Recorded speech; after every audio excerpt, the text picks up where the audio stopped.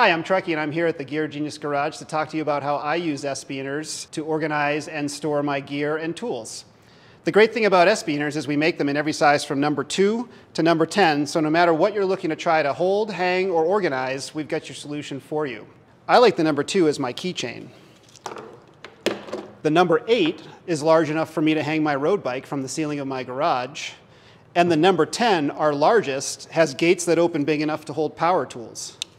Overall, though, the number 4 is my favorite. I think it's the most versatile one we make.